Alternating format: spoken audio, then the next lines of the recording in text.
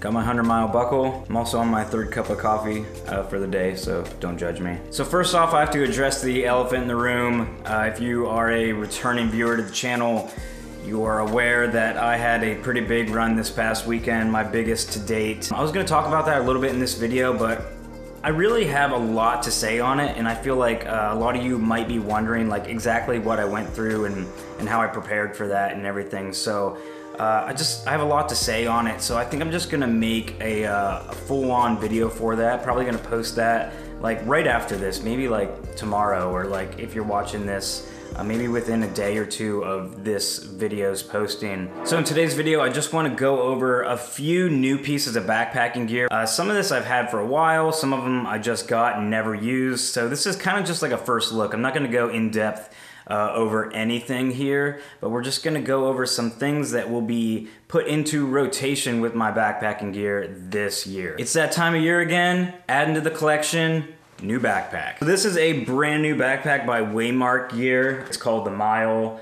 I believe it's like a 28-liter capacity backpack, so it's pretty much like a day pack, but it's big enough that if you have your gear dialed in enough, you could definitely use it for multi-day trips. I'm really excited to use this backpack. I really like a lot of the features on it. I'm not going to go over it in depth, but basically it's an X-Pack material backpack, which I do not own another one, so it's going to be really cool to get to try out this material because it is waterproof, and I've always wondered what it's like using a backpack that's made out of this. It's a normal like duffel style backpack where there's no pockets inside, except the zipper's coming back, baby. They have a nice waterproof zipper up top here with a little pocket in the front, which is really cool. I really like the little bit of extra organization on there. Like I said, haven't used it yet. Probably gonna take it out on a day hike here this coming weekend just to kind of use it. I did actually pack this up and gave it to my crew that were crewing me for the 100-miler. I had my LiteAF pack, my Hyperlight mountain gear pack, and this one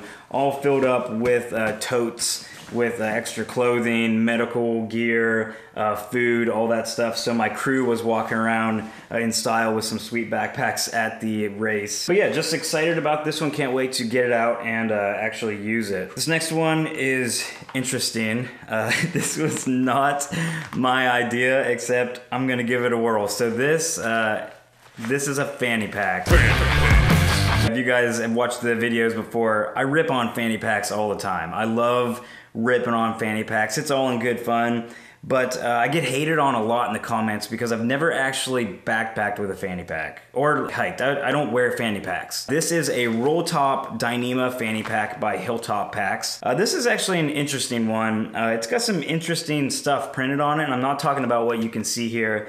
Once you unroll it, it will unveil. And if you guys follow me on Instagram or social media, or if you follow Hilltop Packs, you may have already got a sneak peek of this. Basically, they sent me this. It wasn't my choice, but just to appease everybody, I'm gonna give it a try. So I'm definitely going to use the fanny pack on a legit backpacking trip, so I can further rip on it in videos when I just hate it. This is funny.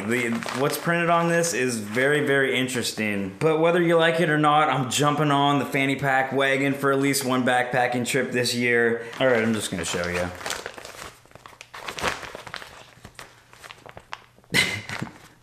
This is the official Bryce Newbold Signature Series fanny pack. I don't know if you can get these. I don't know if you'd make this for other people. Honestly, I don't know why you'd want this. But yeah, can't wait to rock my face out there on the trail with my new fanny pack.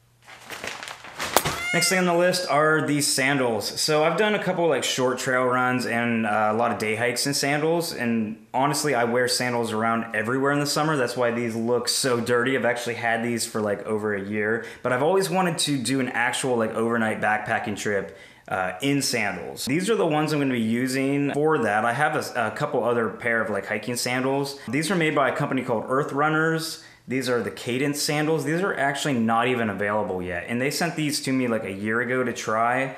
What makes these different than the other sandals that they have, because they do have multiple different styles, are these have like a more thicker, like hiker friendly sole. This is a Vibram sole on there. You can see there's a good bit of meat on these, so it's more like a boot grip. You get all the benefits of a sandal with like crazy good grip. So these are like awesome for water crossings or anytime it's like going to be a little bit slippery. But like I said, you can see how dirty these things are. I've been wearing these, breaking them in for like a year now. At first they were a little bit to get used to. I've never had sandals that went up through the toe like this. But I want to say I almost prefer it now. I'm not 100% on that, but these are definitely going to be coming with me on a backpacking trip. I wanted to do that trip in the spring, but I think I'm going to like pair the sandals with the fanny pack and just go like full on ultralight hiker hipster on a trip. See if I can like actually crank out like 10 to 20 miles in sandals on a trail. A little bit scared about poison ivy. That is my one concern. I would totally hike in these in the fall and the spring, but now that it's midsummer, I'm a little bit scared to do it, but I think as long as I'm careful and really watching where I'm stepping, I'm still gonna go for it. And the last piece of gear I'm gonna talk about that's kind of new for 2021, I've already had it out a couple times. I got a lot of comments and videos, people wondering what it was, and that's gonna be my shelter, my tent for this year. So basically I'm doing a pretty big trip, couple days on the Colorado Trail next month. Actually, it's less than a month away at this point. So I have quite a few shelters at this point in my life, and the one I'm deciding on is my new one, which is going to be the 6 Moon Designs Deshutes Tarp paired with the Serenity Net Tent. So it's like a two-piece double wall system when you put it all together. It's new to me. I've used it on a couple trips so far. I'm a little bit skeptical on bringing something out to Colorado that isn't Dyneema because it's going to soak up a little bit of water. Colorado's notorious for afternoon thunderstorms, so probably going to get a little bit wet out there. But just the weight, the convenience on the shelter in itself, I really like it. So that's a new piece of gear that I'm probably going to use at least for the rest of this year. I'm going to keep testing out that shelter system because so far I've only had it out a couple times, but I really have enjoyed it. But yeah, that's pretty much it. I just wanted to share with you guys some new gear that I'm going to be using this year, let you know some of my plans because I really haven't done a whole lot of backpacking due to this. This was taking up a lot of time training and stuff for that. If you're interested in how the Mohican 100 went, check out my next video. I will link it up here once I get it up. Follow me on Instagram if you want to see like pictures and stuff from the race, from other backpacking trips and whatnot. Subscribe to the channel if you're not already for more videos like this in the future. Hit that like button, leave a comment below, and yeah, that does it. So thank you guys so much for watching, and I'll see you on the next one.